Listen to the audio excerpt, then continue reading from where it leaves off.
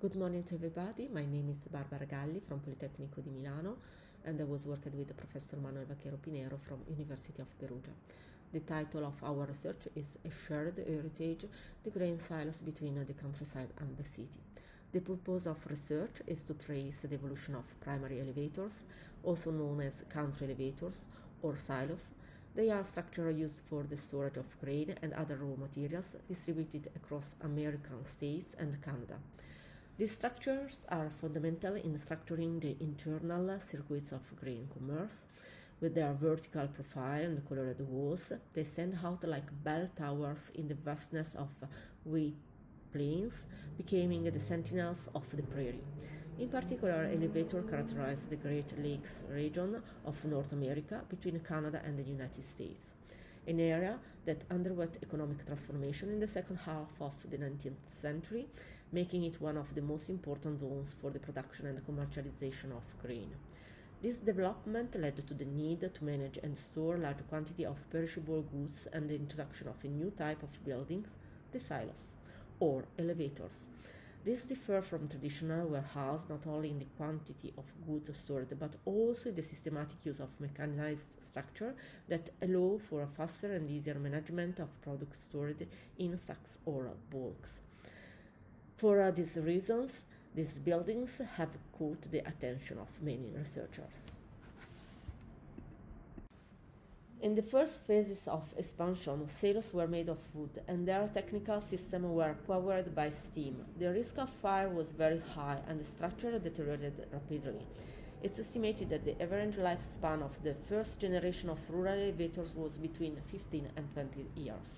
In response to the growth of international trade, which required large structures with elements capable of withstanding the pressure generated by storing tons of grain, experiments with other materials such as brick began, leading to the introduction of concrete at the beginning of the 20th century.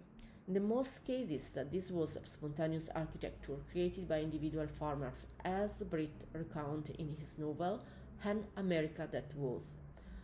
He wrote, the farms were built without the help of an architect or reference to a particular style or period. In his description of the family farm, Britt informed us that the silos, although individual structures, are an integral part of a complex production process, and in general a carefully planned network for the collection and distribution of grain. The transformation process, however, linked to the continuous demand for products which affect both materials and composition of spaces at an architectural level, seems to have greatly influenced the modern movement architects, who adopted this typology as a symbol of modernity. Le Corbusier, in Versailles architecture, defined silos as the first signs of the new era. For Gropius and Mendelssohn, they are an example of how form directly follows functions.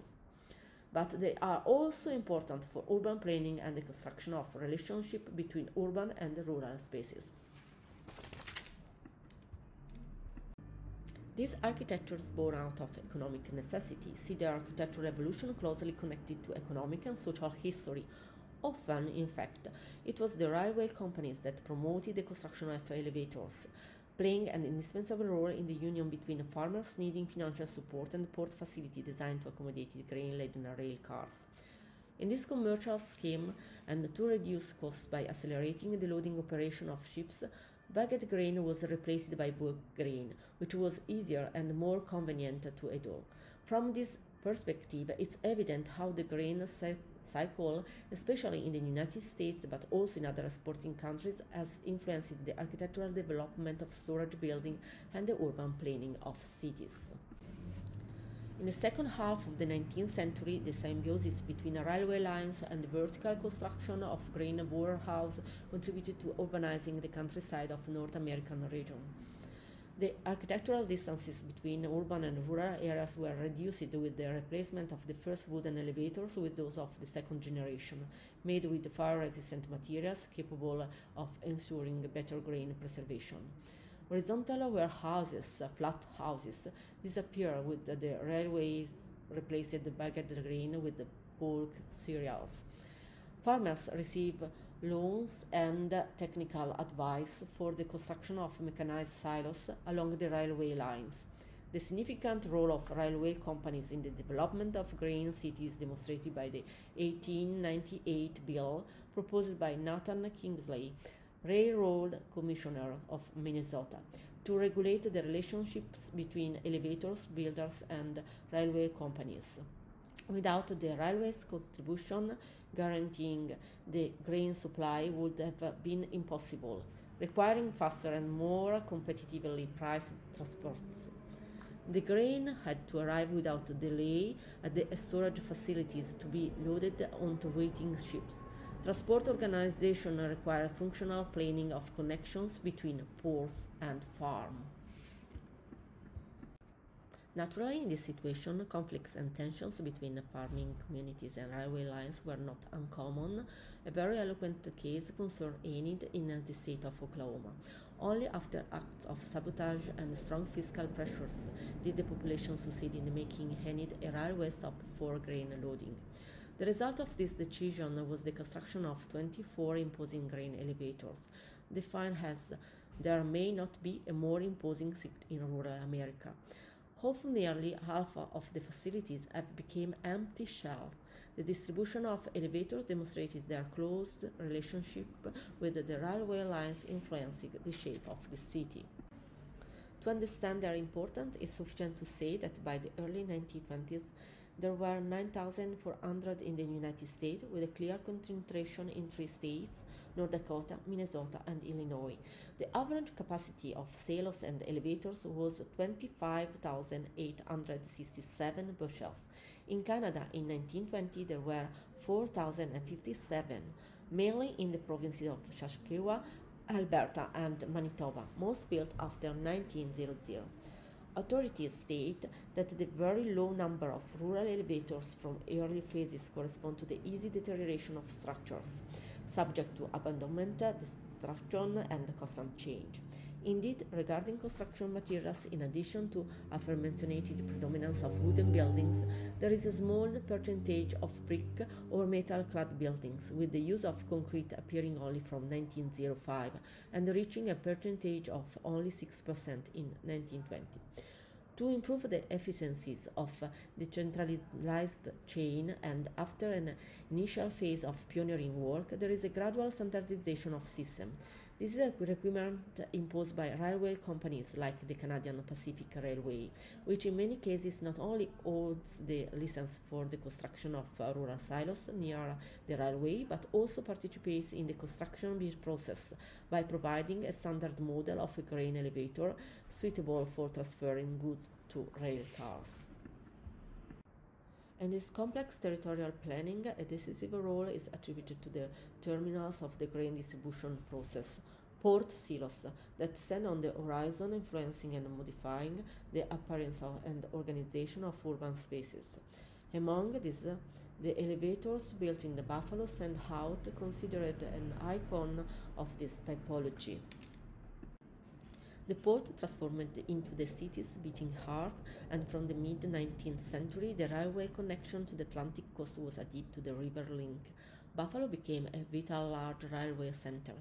Between 1897 and 1946, 26 grain elevators were built with a total storage capacity of 56,127,000 bushels, equivalent to more than 15 million tons. These concrete grain elevators represented the culmination of 50 years of development in elevator design. The increase in international grain demand and the simultaneous construction of mega silos contribute to the urbanization of city area near to waterways used as major communication routes. The waters of the Great Lake region's river in North America reflected the rapid transformation of cities driven by the grain trade. In cities like Chicago overlooking the vast Lake Michigan, the local press celebrated with satisfaction the eye of the grain silos, which could compete in volume and majesty with the downtown skyscrapers. In this city, where the impact of the multiplication of elevators on urban space configuration is most evident, there was an increase in the railway network and the construction of port facilities suitable for docking large and steel ships. Currently, the pressing need to facilitate storage operations promoted the electrification of mechanical systems. According to the press, electric motors, besides reducing costs, add the advantage of decreasing the risk of fire. Therefore, elevator-owning company committed to constructing steam or hydroelectric power plants from the early 20th century to enable more intensive use of mechanized elevator systems, which could store larger quantity of goods, stimulating the construction of increasingly larger buildings by adopting new design solutions using new materials such as reinforced concrete. This system didn't affect only USA and Canada. In fact, the large quantity of grain arriving in Europe and also in Latin American countries influenced and imposed a new organization of urban spaces in these countries, with silos and elevators becoming the most visible part of this transformation. Examples of such transformation include Hamburg, Manchester, Buenos Aires, and other cities. This seemingly unplanned structure, emerging and evolving according to production needs, have established themselves throughout Europe and Latin America, rising with increasing certainty, creating and shaping the landscape. We can see here the development of Manchester Port in what it was in 1929 and the increasing of structure in 1948. The importance of these structures, which characterize the American landscape and partly the European one, remain alive. Their historical relevance is very current in today's America, where futuristic skyscrapers dominate the skyline of major cities. The America First program represents the counterpart. It's a political action started by the Trump administration and continued and expanded by the Biden presidency, aiming at the defined relationship between the federal agencies and rural communities, with the objective of intervening in the infrastructure system to improve the network of connections and boost the economy of agricultural areas. Attention to rural areas from a social, political, and economic standpoint sees to recovery and reuse of these buildings as a solution to the crisis of identity and the population of rural areas. In the last years, silos and grain elevators have undergone repurposing, no longer serving purely agricultural purposes. They are being converted into museums, community centers, and residential spaces, adapting to new needs while preserving historical significance. In the slide, you can see some adaptive reuse of this building as, for example, houses or museum or civil center, or, for example, also hotel, as in the case of the building in Cape Town.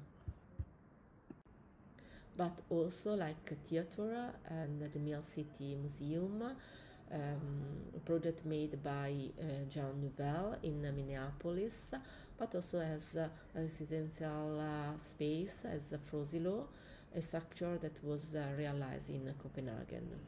The role of grain elevator and silos extended behind their functional purpose.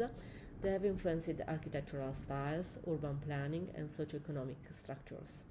Their evolution from simple wooden structure to complex concrete building marks significant technological advancement and changes in trade practice.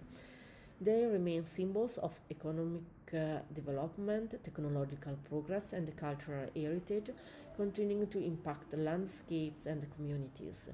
The study of their history offers insight into the broader pattern of industrialization and urbanization, providing valuable lessons for future development in rural and urban planning.